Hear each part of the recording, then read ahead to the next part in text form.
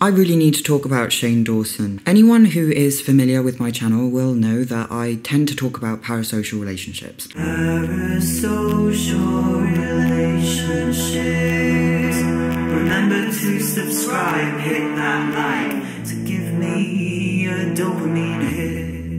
As a content creator, I find it really interesting to talk about the creator-fan dynamic because I just have a tendency to like things that are a little bit, meta. I'm going to get into what exactly a parasocial relationship is later in the video.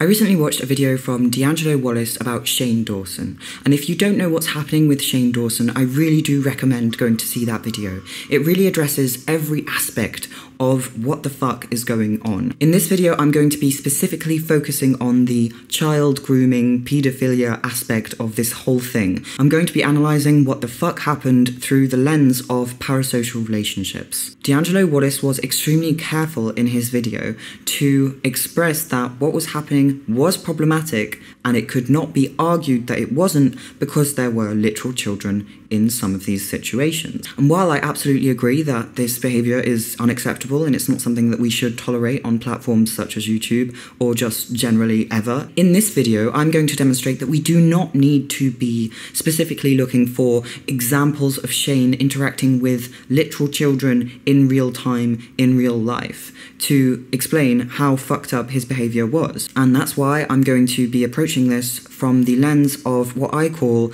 parasocial grooming. We're also going to be investigating the Shane Dawson subreddit. I do believe that it's really important to highlight these experiences from former fans that consumed Shane's content as kids. We need to become better at spotting the warning signs when it comes to people like Shane or Onision. I do want to highlight some of the similarities that I have noticed in their content that I think are really important to critically analyse and think about when it comes to people on platforms such as YouTube. Both of these channels were not really family friendly, but they were also immature enough to appeal to children. They took pride in being politically incorrect, edgy yet childish jokes that often were quite sexual, dick jokes, boob jokes, vagina jokes, content that was specifically aimed at young kids or teens. And I know that some people will say, oh no, but Shane didn't know that his content was consumed by so many kids, and that is just an outright lie. Shane has always known that there were hordes of specifically young girls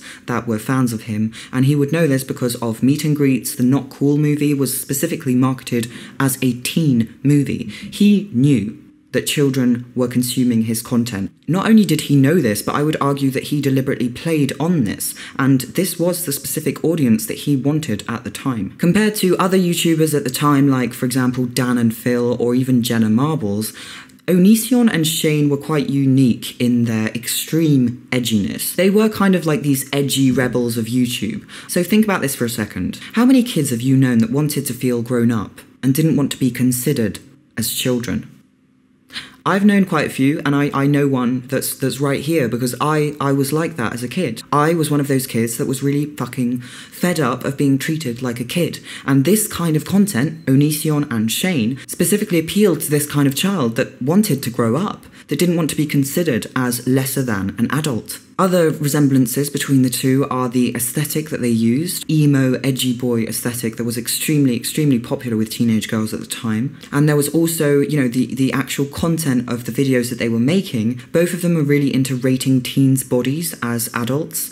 Both of them were receiving pictures from teenagers. Both of them were sexualizing these pictures publicly in their videos. Those are the resemblances that I have seen, personally. Like, if you've seen any others, then please do let me know in the comments, because I'm seriously interested in this kind of pattern of behaviour and calling it out, because I'm me. As I've said before, although there are some really fucking awful videos of Shane that have surfaced of him directly interacting with children, I'm specifically going to be focusing on the parasocial audience creator dynamic that Shane managed to create. I've decided to call this parasocial audience grooming. This isn't actually a term that exists, I've just made it up, and I made it up by basically sticking 3 words together to express something that I think is important to talk about, so let's talk about that. I don't mean targeted internet grooming. Targeted internet grooming is what I would describe as an adult going after a specific child online, maybe pretending to be younger than they are in order to gain that child's trust, but it's a very individual kind of thing, and it's not really so much parasocial because there is a 2-way communication line between the groomer and the child being groomed. So a good example of this kind of grooming would be the video of Shane sexualizing that kid on Omegle, asking her to twerk, or Shane kissing a 12-year-old at a meet and greet. Parasocial audience grooming describes the grooming of an entire audience or an entire category of your audience, so specifically children, young, impressionable, insecure kids, and especially girls. So I'm going to start by reading a quote that describes what exactly a parasocial relationship is. One of the striking characteristics of the new mass media is that they give the illusion of a face-to-face relationship with the performer. The persona offers, above all, a continuing relationship, something that is a regular and dependable event to be counted on, planned for, and integrated into the daily routines of life. It's a relationship where the technical devices of the media themselves are exploited to create illusions of intimacy. To make this a little bit meta, this is literally what's happening between me and you at this current time. I'm looking at the camera and you feel like I'm looking at you, and there is a one-way dynamic here. I can't see you reacting to what I'm saying, but you're watching me as if I was in the same room as you. A parasocial relationship in Shane Dawson's case is a one-way relationship that goes from Shane to Shane's audience. It is still a relationship, it's just not a traditional relationship in the way that we know them in our day-to-day lives. The line of communication in this kind of relationship goes directly from the content creator to the audience. So what I'm calling parasocial audience grooming here means that there was no direct communication between the children watching Shane's content and Shane, but there was direct communication between Shane and the children. It's just a one-way thing. However, because Shane was the one making this highly sexualized content directly targeting kids, the effects of this on these children are really similar to the effects that we would see in individual grooming. It's really important to remember that there is still a relationship between the content creator and the person watching, even if it's only one way. And I would argue that when it comes to child grooming, you only need that relationship to be one way to groom a child. You don't need the child to answer. It's actually probably even better for the person grooming if the child doesn't even have a say in what's happening. The reason that I've included audience in the term parasocial audience grooming is because Shane wasn't simply making this content for one child. How many thousands of kids have watched Shane's videos?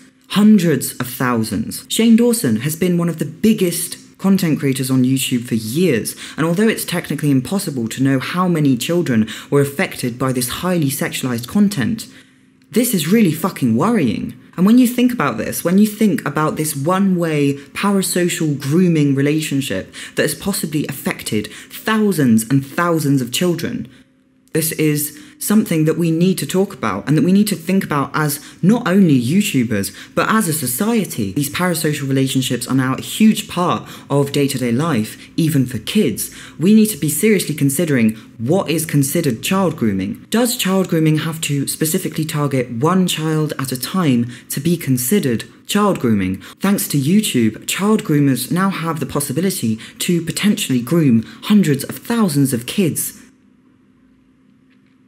We can look at the general definition of regular child grooming and see if this also applies to what Shane Dawson was doing to his audience at the time. To establish a good relationship with a child and the child's family, child groomers might do several things. They might try and gain the child's or parent's trust by befriending them. Child groomers might look for opportunities to have time alone with the child, which can be done by, for example, offering to babysit. Commonly, they show pornography to the child, or talk about sexual topics with the child, or show them sexualized pictures, hoping to make it easier and easier for the child to accept these behaviors and thus normalizing them. They may also engage with hugging, kissing, or other physical contact, even when the child doesn't want it. It's easy to see how this could also apply to content creators, right? Gaining trust by befriending them, even if it is through a parasocial dynamic on YouTube. Easy access to the child alone via YouTube. Time alone with the child is very easy for someone on YouTube to get because, you know, how could it be that bad? It's just a video on YouTube, right? And the sexualized aspect, Shane Dawson normalized sexualizing his parasocial dynamic with his child audience through his videos. I also found the different stages of grooming online. It starts by targeting the victims, gaining their trust, then filling a need, then isolating the child, sexual contact, and then maintaining control. All of these things could be applied to Shane Dawson's content. When it comes to targeting, perpetrators may target and exploit a child's perceived vulnerabilities, emotional neediness, isolation, neglect, chaotic home life, a lack of parental oversight. Once that's occurred, the creator then starts fulfilling the need. They become more and more important in this child's life, and flattery is described as one of the very basic tactics that child groomers use. Shane Dawson has done this quite a lot, and Onision has too, in the videos where they would rate underage fans that sent them pictures in videos, often sexualizing these pictures as they were rating them. And then the next stage, isolating the child, the perpetrator may reinforce the relationship with the child by cultivating a sense that they love and understand the child in a way that others, even their parents, could not. Both Shane and Onision have done this, with an entire part of their audience, talking about their own vulnerabilities when it came to weight or what they looked like and stuff like that. Oh, Onision understands me. Shane understands me. The next step is sexualizing the relationship. So once this emotional dependence and trust has been built, progressively the relationship becomes more and more sexual. This occurs through talking, pictures, and conversation topics. The adult exploits the child's natural curiosity and trust, using stimulation to advance the sexual nature of the relationship. They weren't just constantly putting out obviously horrendous stuff.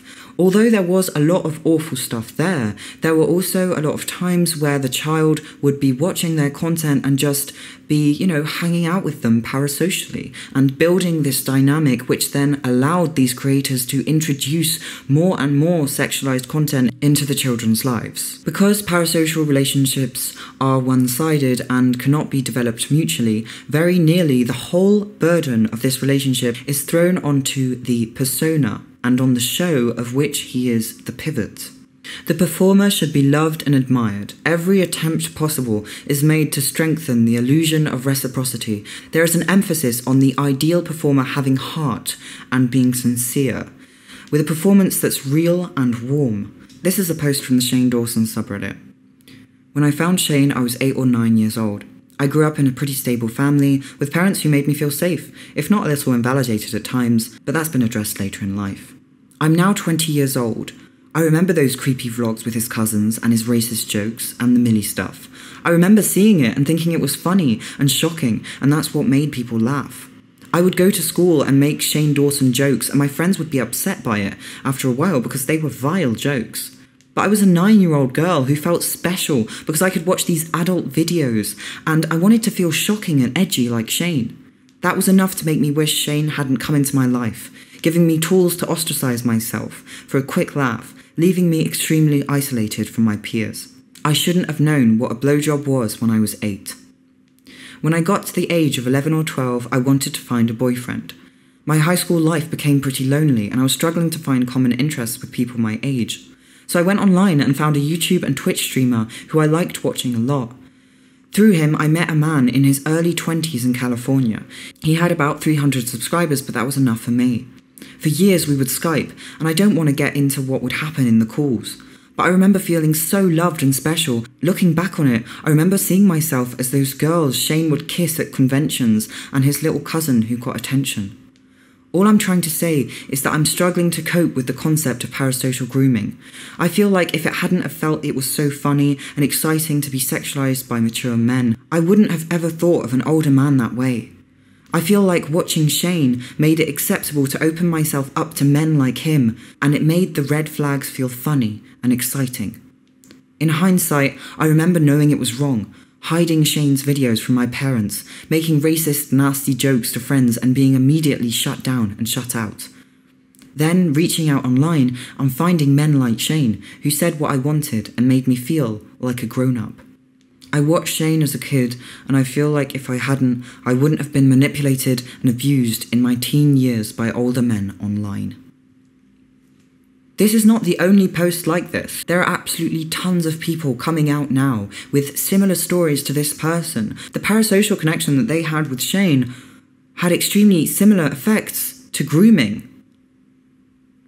Think about how child grooming has evolved, and now it's not just people pretending to be 16 in chat rooms to target specific individual children.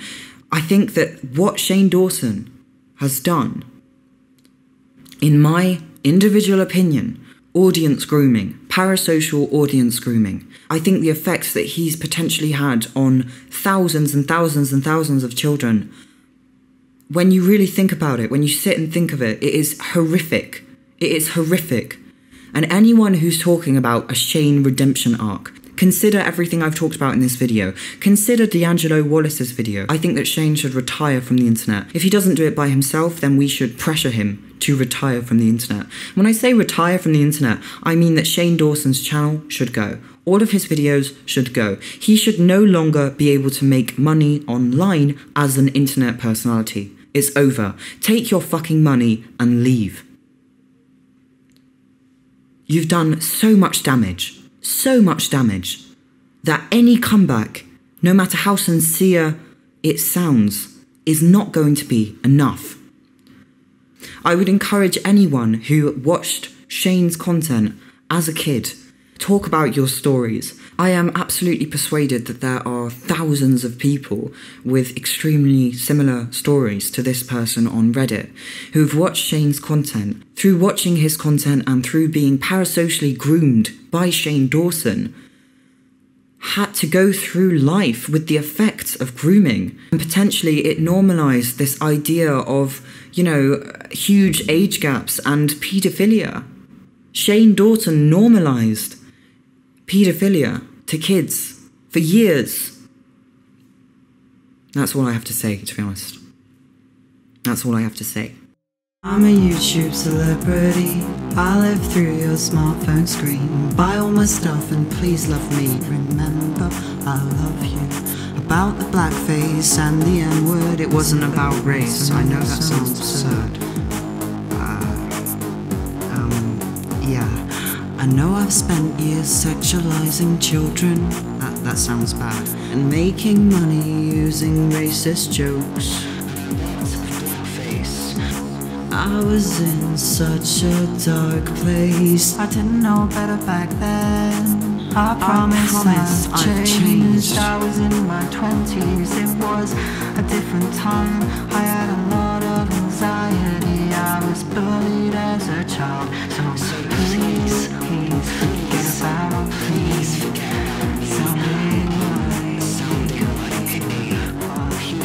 I'll say I don't know who that person was. I'm rebranding to sell you more stuff. Sell you more stuff.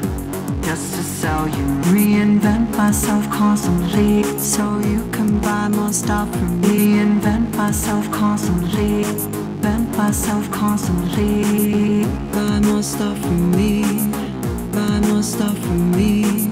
Come buy more stuff from me. You can buy more stuff from me. Reinvent myself constantly, so you can buy more stuff from me. Reinvent myself constantly, myself constantly. Buy more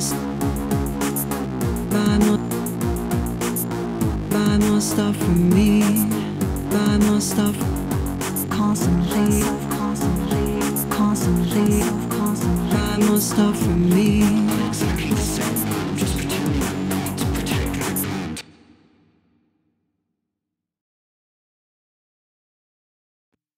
Special thank you to Mountain Snow, Reasonably Agitated Honeybee, Erica Abenti, Lunos Nocturne, Moira,